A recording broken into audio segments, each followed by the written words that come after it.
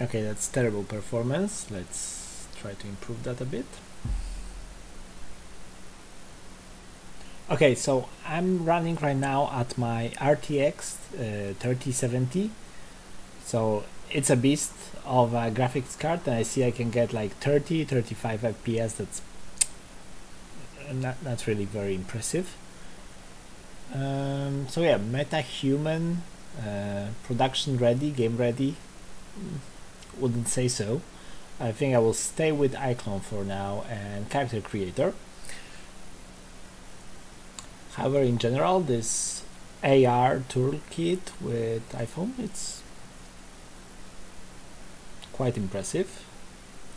Still not there yet, honestly. Like, this is not Uncanny Valley type of mocap. It works a lot better in iclone, but I see that Epic Games is getting there eventually.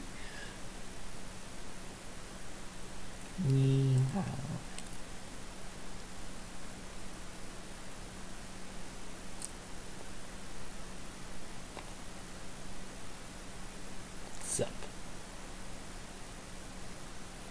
Oh, and actually all the animations are mirrored. Interesting. Okay, so far I'm having fun with the iPhone AR kit, and yeah, let's give it a few more tests with both Metahuman and with iclone character creator.